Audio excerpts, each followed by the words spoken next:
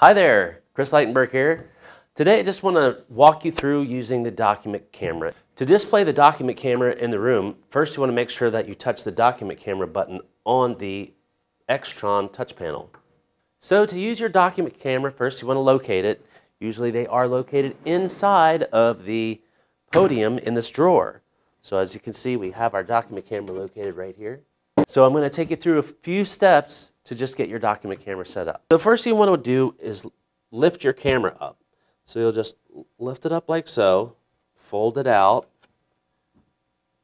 and then get it at a 90-degree angle here. And then you'll place your document underneath the camera.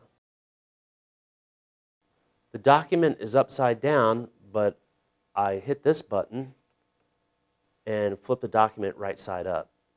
I can also use the plus and minus to zoom in and out.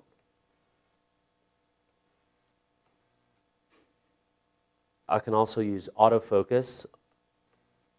Will automatically focus in. Also the freeze function, which will freeze my image, and then I can take the document away and the image will still be on the projector screen. Then I can replace the document, hit the button again, and it'll go live to the new document. So, if you have any technical problems, or if you'd like to schedule a classroom equipment training session, just call or email the service desk.